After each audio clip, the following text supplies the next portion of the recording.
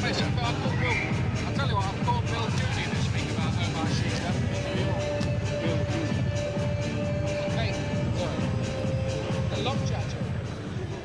Ladies and gentlemen, our second fight is another light middleweight contest of 4 3-minute rounds. And introducing in the red corner, he wears the black shorts, weighing in at 11 stone, 2.5 pounds.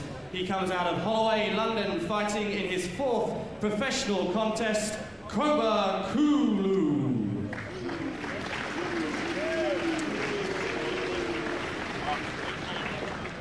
And in the blue corner, wearing the green shorts, weighing in at 11 stone, 0.5 pound, fighting out of Nottingham with a professional record of 4 fights, 3 wins, 1 draw, 3 by KO, the former ABA welterweight champion, Jawaid Khaliq. And now over to your referee, Mr. Ken Curtis.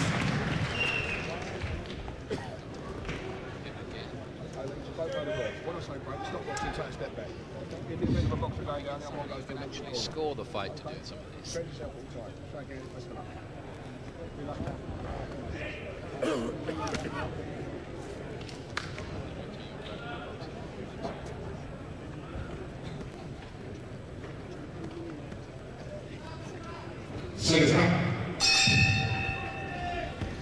Jawaid Khaliq, we've seen him a few times on Sky Sports in the green trunks here up against Koba Kulu from Holloway in the black.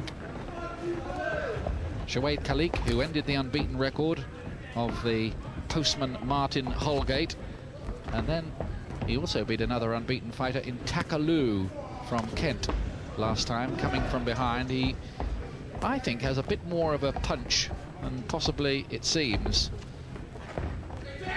Former amateur star, won the ABA welterweight title in 1996 and is a Nottingham taxi driver to supplement his income as a professional boxer. Or maybe the boxing supplements the income as the taxi driver at the moment. It's probably that way around. And he's made a good start to his pro career. They've been willing to take a chance with him and push him forward, and he's lived up to it. He's tall and rangy, but carries a little bit of a punch as well, so he's looked good, Khaliq. Yeah, 8 knockdowns in 4 fights so far for Khaliq. Rangy and plenty of leverage. Kulu did score an upset 3rd round stoppage of the Palestinian Anas Aweda, another Brendan Ingle fighter, at Chess Hunt last month. Floored Aweda with a left hook and stopped him.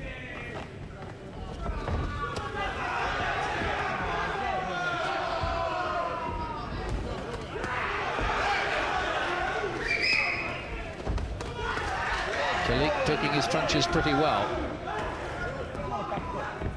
He ought to have grown in confidence from those wins over Holgate and Kulu, didn't he? Yes, I think he's starting very confident here. Good right hand, just sent the legs shivering a bit, and he's got Kulu under pressure here. Reinforcing the impression of a puncher, Khaliq here. And Kulu's in trouble. A rather distressed look on his face. His gloves have come down. He looks an open target. Khaliq could take him out. Well, Kulu's quite inexperienced. He's long and rangy, but a little ganged. He hasn't really got his style together yet.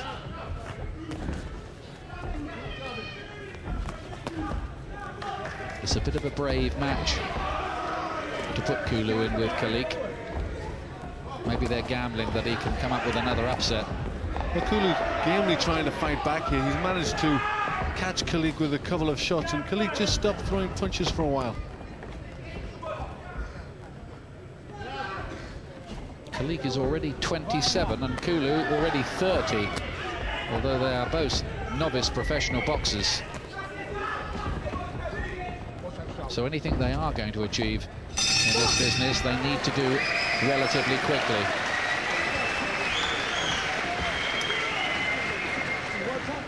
Khaliq here landed some good punches in that 1st round, Glenn.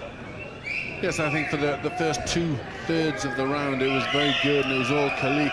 He looked very confident, putting his punches together very well, 3- and 4-punch combinations. They're just catching Kulu coming in, and the left hook and the right hand to follow it. And he kept it on the pressure here with some good work. And Kulu was all over the place at times, but just managed to regroup, and towards the end of the round managed to come back a little bit at Khaliq. Good right hand there. Kulu forced backwards. 10 seconds.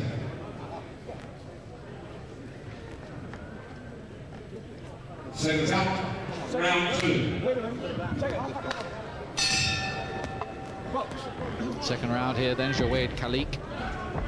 So far unbeaten in 4 contests, though one of them was a draw. That was against Mark Ramsey at Sheffield in December.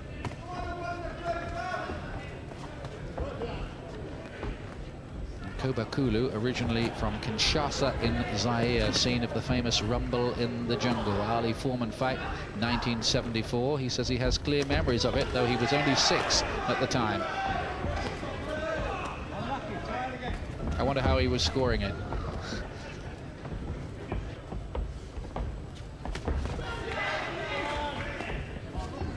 Certainly not showing a defence as tight as Ali's that night.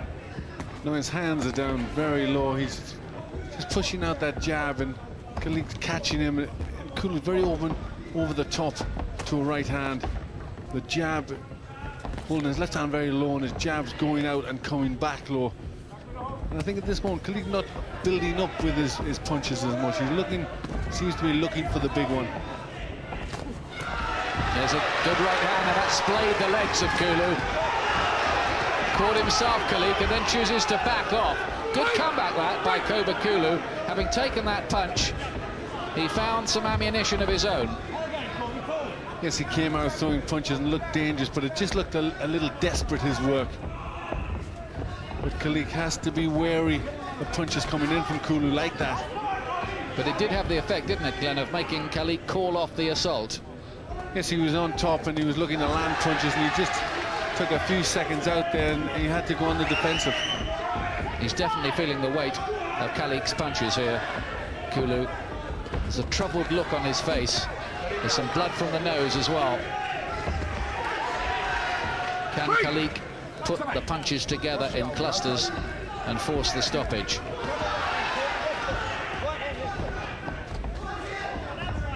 Decent looking right uppercut, whistling past the jaw of Kulu.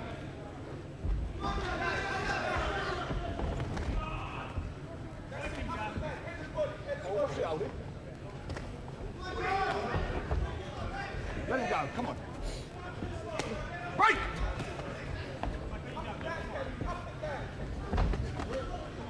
Heads coming dangerously close together there.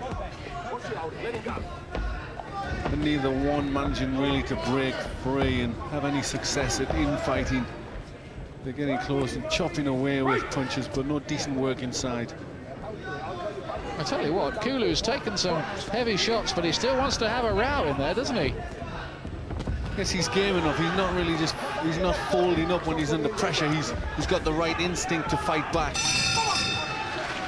And not a bad little fight, this.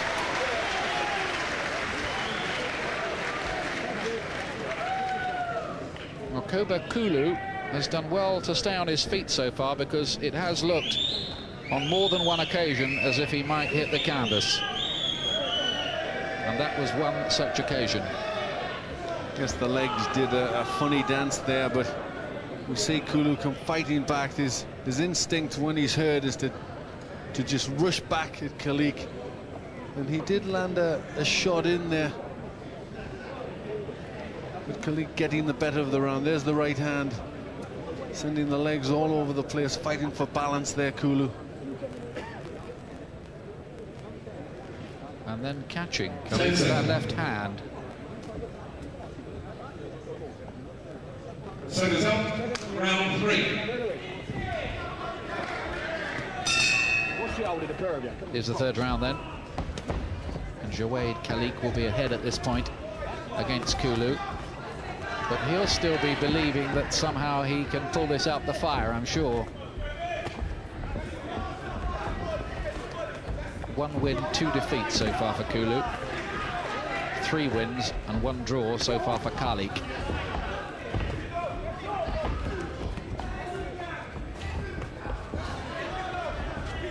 Well, technically, Khaliq's much the better, but he does carry his head very high and his chin up in the air, and occasionally has to pay for that. Let him go. Right. Yes, he's by no means the finished article. He has this kind of unhurried, almost leisurely way about him when he's in the ring too, doesn't he, Khaliq? I think he could do with a shade more urgency. Yes, I think at times he needs to. He looks very good when he puts his combinations together, when he looks for 3 and 4 punches. When he goes for single punches or to try something heavy, it doesn't really come off, and he's left, you know, looking a little awkward with his chin in the air. So he just needs to get the chin down and plant his legs and try behind the jab to put his combinations together. Khaliq's corner have been shouting at him to step it up a bit.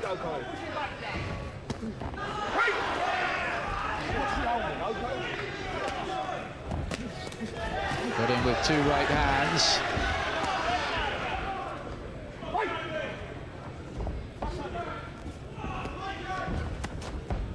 So if he wasn't quite as stand up and straight, just rolled a little more, this might be quite a good fighter, this Khaliq. Yes, he certainly has ability, and there's something, there's talent to work on. He just gotta, you know, he just needs the finishing touches to get his technique right. And I think the blatantly obvious one is the chin up, but he looks good on the offensive. He certainly plants his feet when he throws the punches with some venom. Open there to the right hand counter. Right.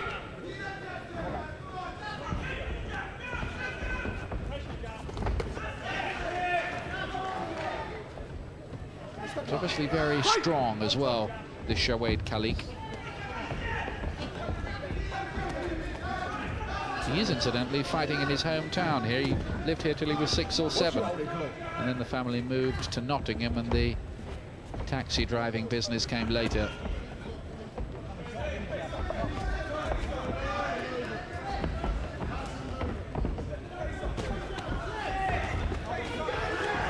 Kulu looking disorganized in defense there.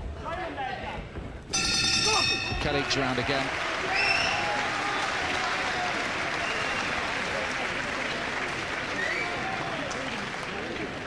Khaliq firmly on top, getting through with the better work. He just can't find the punches to finish the job off. But he does have Kulu looking very disorganized at times. But often when he does have Kulu under pressure, he just can't find the right punches. And also when he comes forward, he leaves his chin in the end. I think that's Kulu's best chance, just to catch him on the counter. This is Khaliq on the offensive here, putting his punches together. Decent right hand in there. And he timed that one pretty well too. Kulu glad to get away from the danger on those ropes, having taken that punch. Seconds out, 4th and last round.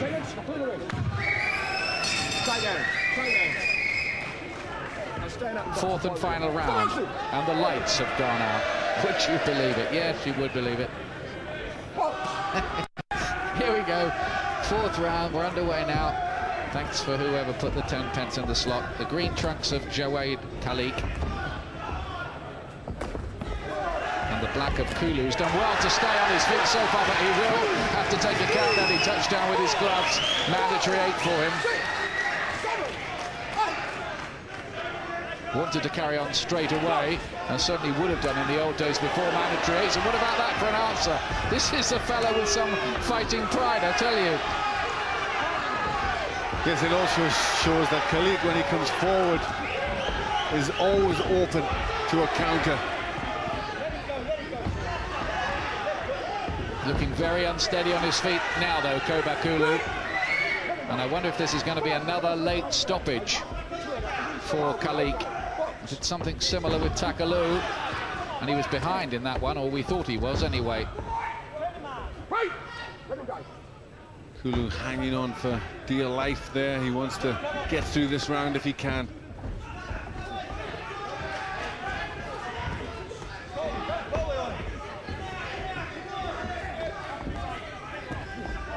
caught again by the jab. His defence isn't the best, Khaliq, and that is a worry for him as he moves up.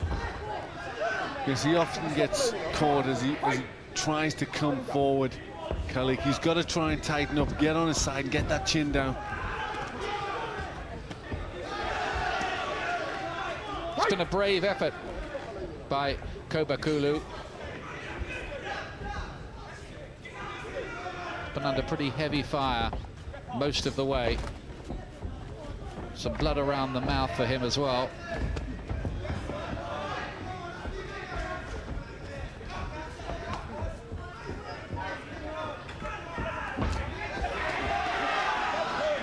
Khaliq wants that stoppage, you sense. But it's pretty difficult to force a stoppage in a 4-rounder. Well, he's worked hard, Khaliq. He's landed with some good punches, but just couldn't find the right ones to finish the job. But Kulu certainly is game and has fought back every time he's been hurt. Leading with his right for the moment, Khaliq. And found a left hand from that stance. And then, look at this from Koba Kulu. For a moment there, Khaliq looked horribly open. His defence does look dodgy, very dodgy. There's a real hit or B-hit operator. The bell has gone amid all that. Khaliq has the win, but the last 20 seconds or so of the contest made it a rather unconvincing spectacle. I hope he finds as many openings in the traffic when he's driving his taxi as there were in his defence there at the end. Yes, he almost let it all slip with that bad defence. He comes in, his hands are down wide open at times, and he often caught on the way in. But Kulu was very game. This is almost a knockdown. Suddenly he had to take account. His arm went down. Touched down. He touched down with the glove. Glenn. That's right. So it counts. But then again, he's caught with a big solid left jab. And then at the end of the round, Koba Kulu came back, and we just wondered whether in the final seconds he might somehow pull it around. But Khaliq got through. Look where his gloves are. His defence is very poor. He managed just to duck out of the way there, and you know, Kulu just would have liked a little bit more time. Interesting, very interesting.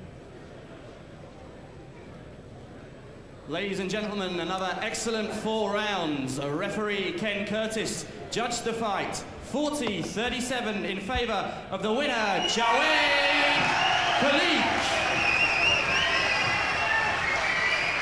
And a sporting hand for a gutsy opponent, Koba Kulu.